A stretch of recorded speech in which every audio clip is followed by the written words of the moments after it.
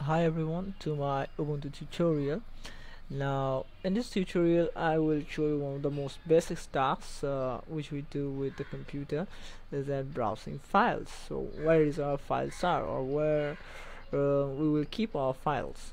Now to do so we need a explorer. In Windows we use Windows Explorer, and in Mac we use Finder. So if something should be equivalent in Ubuntu too. Now the best option, the best place to you can start with this is the places, and it will start the Explorer for the Ubuntu. Now the first thing the best place you should go is that where your home folder. Now when a new user is added or created in Ubuntu, they create a directory inside the called the home directory of the user, and you can place your all the documents here, and you can do anything within this directory.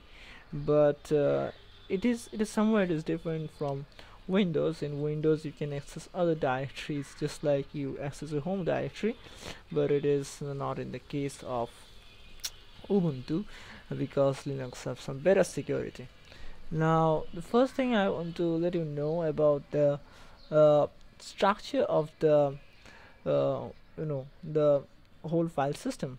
Now in Ubuntu there is no such thing called my computer and then C drive, D drive.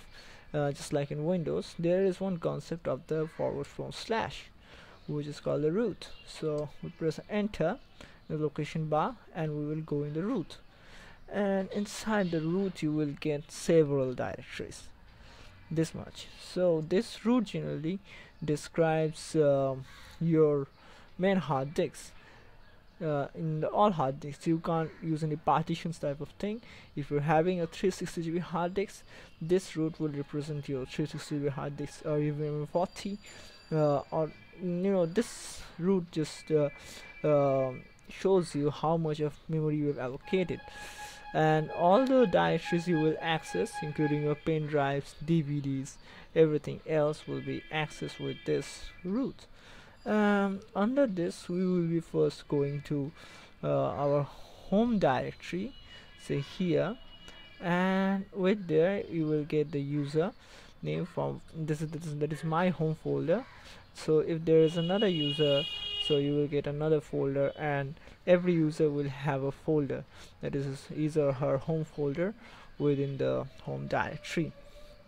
Now this is a basic structure. Now what if you mount some pen drive within your what I would say within your system, or within your laptop or desktop, whatever you have, you will get them inside this media, and then you can see CD-ROM is there, CD-ROM 0. So if you insert your CD-ROM, you will get your CD-ROMs inside the media.